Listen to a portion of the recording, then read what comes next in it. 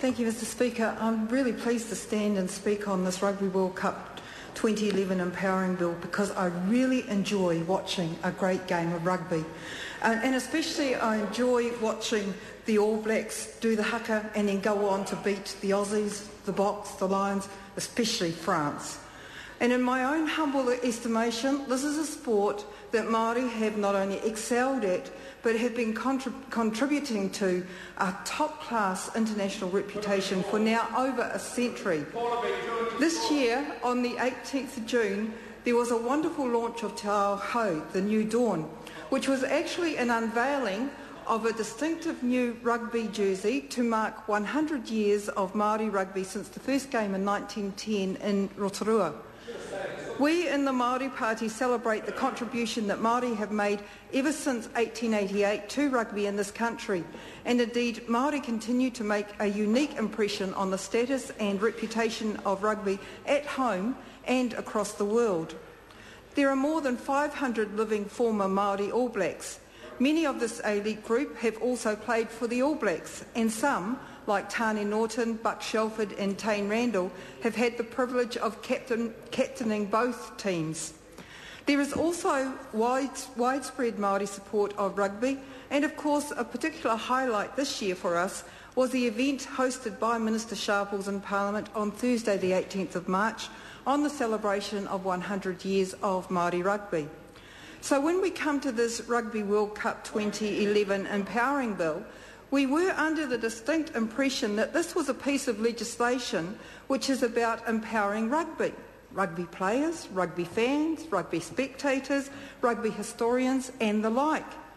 Instead, one might almost be mistaken for thinking we're talking about legislation to empower liquor outlets and gambling venues as the dominant feature of the bill.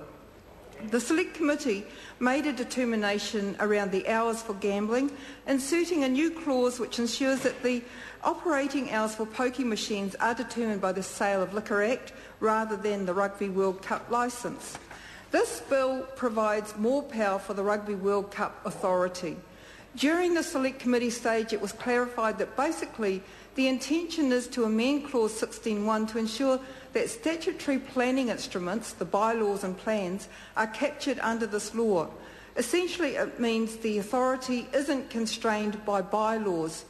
Now, I think this is where the hub of our concerns start to play out. And of course, like every other party in this House, we have a commitment to ensure that this bill will support the smooth and expedient administration of Rugby World Cup activities. But we cannot ignore the wise advice of the Law Commission to the Select Committee that placing liquor licensing decision-making in the hands of a body that does not have ongoing experience in these types of decisions may not be conducive to expeditious decision-making. An even more graphic illustration of these concerns was provided to the committee by Dr Tony Farrell from Mount Maunganui Medical Centre, who was a powerful witness to the effects of alcohol harm. He told the committee that, "I believe the only people benefiting from the Rugby World Cup 2011 Empowering Bill will be the vendors of alcohol and the companies who make and supply alcohol. I firmly oppose any aspect of this legislation that increases availability of alcohol without due control, so the police should have significant discretionary powers to revoke and to suspend the sale of alcohol should problems arise."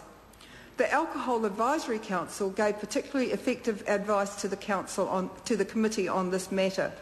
In their view, while existing legislation expressly sets out to control the sale of liquor and contribute to the reduction of harm, the proposed legislation does not.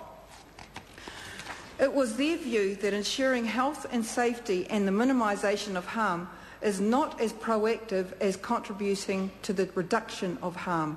So I want to just summarise where we're up to. This bill has its origin in seeking to establish a Rugby World Cup authority to enable applications for activities or facilities necessary for the proper conduct of the forthcoming Rugby World Cup to be determined efficiently. That's an honourable and a sensible development. The Rugby World Cup is going to bring the eyes of the world into our nation, and we must ensure all aspects of the administration of the activities associated are carried out with professionalism and efficiency. Our concern is whether we've got the balance right. As we've mentioned, the bill establishes a temporary process for licensing the sale and supply of liquor to the public during the period of the Rugby World Cup 2011 as an alternative to the process under the Sale of Liquor Act 1989. The bill defines the nature of a premise or area related to alcohol licence. It also determines that a licensee commits an offence and is liable to a fine not exceeding $5,000 who fails, without reasonable excuse, to appoint a manager for the purposes of the Sale of Liquor Act 1989. But the problem is that it does nothing about our alcohol binge drinking culture. And in fact, it seems to me that what it is doing is encouraging tourists, those who are coming in to enjoy the Rugby World Cup, to actually buy into our binge drinking culture. And I think that this is something that we should not be exporting to the rest of the world. We should actually be looking at other things. For example, what the bill doesn't mention is the whole concept of access tourism. The message from Rugby World Cup advocates is that the provisions in the bill are simply about providing hospitality for the tens of thousands of visitors who arrive. I'm not sure how hospitable it is to have drunk people everywhere, because that's what they seem to be saying. But hospitality could also extend towards ensuring we are truly prepared for the influx of overseas visitors through such specific and tangible provisions as ensuring the Rugby World Cup website is accessible. By that I mean being able to quickly navigate the Tourism New Zealand site to find out information about accommodation, airport, transport, parking, which will ensure disabled visitors, the elderly and others seeking to even gain access to the venues will be supported. We could be creating a common brand. Be Accessible Aotearoa welcomes all peoples to the world of the 2011 Rugby World Cup. And we could do all of this tomorrow by auditing the main tourist accommodation venues to ensure that we have a set of standards around what you have to have in order to cater for all. This is a massive area of work that isn't being adequately addressed, and we'd like to see that improved.